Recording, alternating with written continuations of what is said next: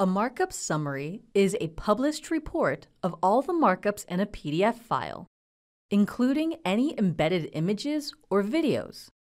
With a variety of export options, you can always have the information you need when you need it.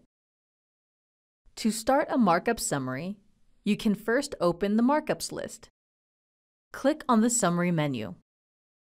You will see the various options of formats to export the summaries to. Select CSV Summary to begin. You can add more files or a folder of files if you would like to, under Files at the top. Select the pages or range of pages to be summarized from the drop-down menu next to the file listed if you want to get specific. However, most users do this for all pages in the document. From the Output tab, you have a number of options, including where to export to, as well as what information you can choose to add to the summary. Each format has unique properties that can be customized to your liking. The PDF format has a number of additional options related to the format, including the ability to use a custom document template. You can also append the summary with hyperlinks to the active document.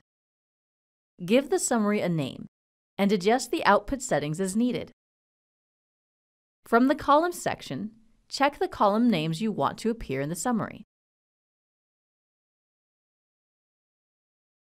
You can also click and drag a column to change the order it appears in the summary.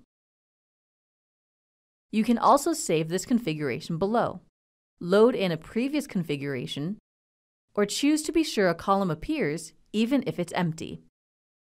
In the Filter and Sort section, you can filter the markup information shown in the report.